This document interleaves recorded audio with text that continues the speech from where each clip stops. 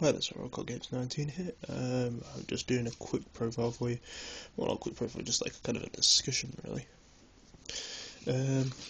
Okay, right. We all know you main staple trap maneuver. You have your Heavy Storm at the moment, MST, or Mystical Space Traffic, and then your kind of new card that's kind of come on the scene, Night Beam. Yeah, Night Beam says target one spell or trap on your opponent's opponent controls. Destroy that target card. Your opponent can activate targeted card in response to this.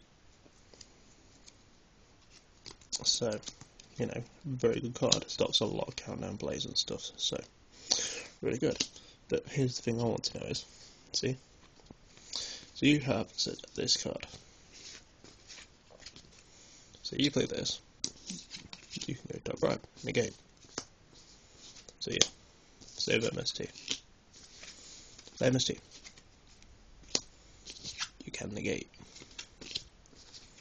Night Beam goes to the grave, you can't negate. Okay, here's the odd one. You have this on the field. You have the Bribe down. They play the Night Beam. You can negate. Just remember that, because it says you cannot activate the targeted spot. Spend Venus rules.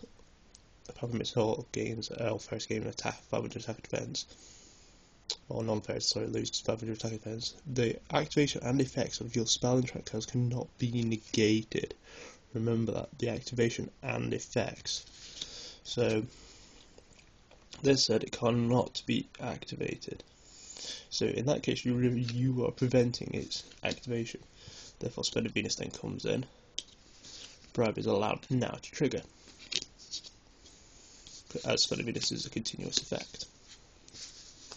Just, you know, taking counter fairies against the meta. Obviously, I see the Night Beam as a very, very good card, but against counter fairies, you might be worth siding in maybe a Splendid Venus. Just so, because it can help against a lot of if people start sending Night Beams. Just saying, just one of my little ideas. Just a quick video, it's not going to be that long, but yeah.